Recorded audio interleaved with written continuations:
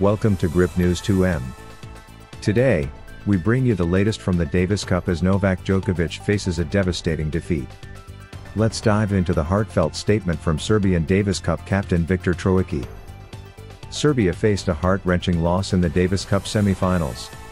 After going 1-0 up against Italy, Djokovic had the chance to secure Serbia's final spot with a win over Jannik Sinner.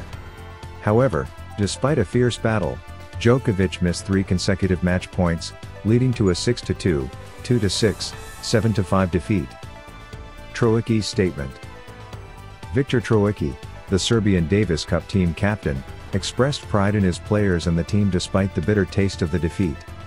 Troicki acknowledged Djokovic as Serbia's greatest hero and emphasized that, even for someone of Djokovic's stature, defeat is part of the game.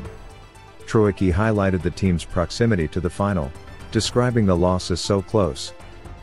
Troicki's perspective. Troicki praised Miomir Kekmanovic's phenomenal performance and Djokovic's incredible match against Sinner, noting that Djokovic gave his all. He acknowledged the freshness of the Italian doubles team and Sinner's momentum after the singles victory. The sport of tennis. Troicki reminded everyone that in tennis, the match is not over until the last point. Despite the disappointment, he urged the team to keep their heads up and move forward. Djokovic's determination.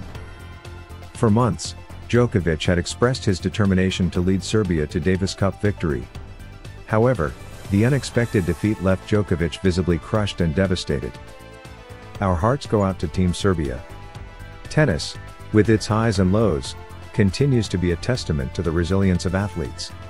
Don't forget to like, subscribe, and hit the notification bell for more updates. Thanks for joining us at Grip News 2M.